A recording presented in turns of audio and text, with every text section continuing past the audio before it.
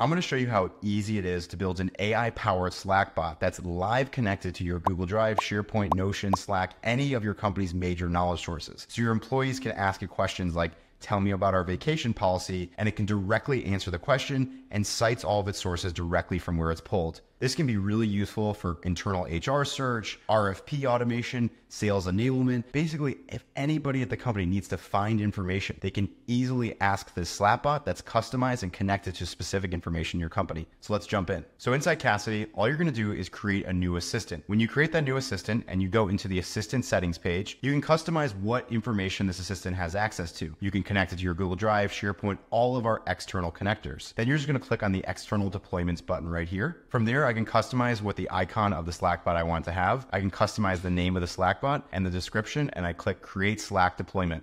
I just click the Deploy to Slack button. And just like that, my new AI assistant is deployed to Slack. It's live connected to my Google Drive, SharePoint, and all my knowledge sources. I can also easily add it into a channel just by adding it directly. Now I can ask questions to this assistant directly in this channel. It's super easy to deploy an AI assistant into your Slack that's hyper-specific to your company, and it utilizes all of your company's information or what you want it to have access to. It's all easily done directly in Cassidy.